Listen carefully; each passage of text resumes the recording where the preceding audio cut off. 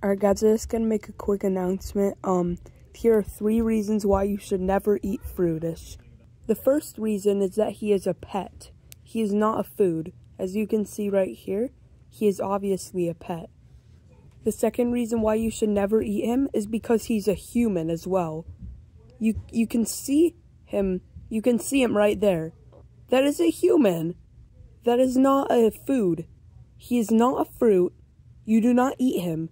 He is a human. Number 3 is because he is an amazing character in Bandu's show, The Weak Object Show.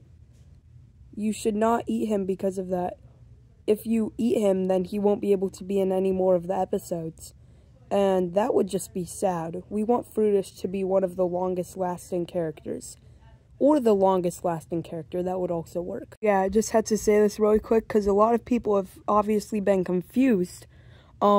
You're not supposed to eat Fruitish, okay? Don't even try it.